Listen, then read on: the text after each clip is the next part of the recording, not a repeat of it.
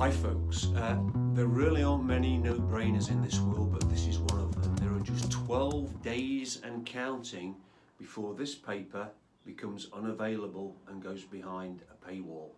So don't miss it, get it as soon as you can, and begin to learn about the cranial nerves. Now, what we did in that paper was something that came out of our own difficulties with trying to get to grips with our understanding and teaching the cranial nerves. So we changed the order of the cranial nerves.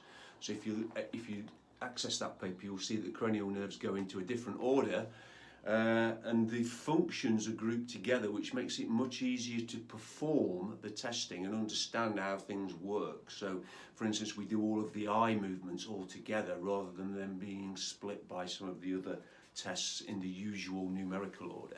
Go to the interweb, the link's in the video at the bottom, and get yourself that paper as quick as you can before it disappears behind a paywall. And also, if you want a bit more coaching on how to think about, learn and administer cranial nerve testing, go to my clinical reasoning sessions, getting to know the cranial nerves, and that will give you a bit more background. It will give you some case studies, there's a few quizzes, there's even a telehealth consultation video for you to have a look at, so that you'll be able to do a telehealth consultation if this becomes appropriate. And it's appropriate for anybody who treats neck pain, facial pain, headache patients, those sorts of things where you're not quite sure where some of those strange symptoms that they often describe might be coming from.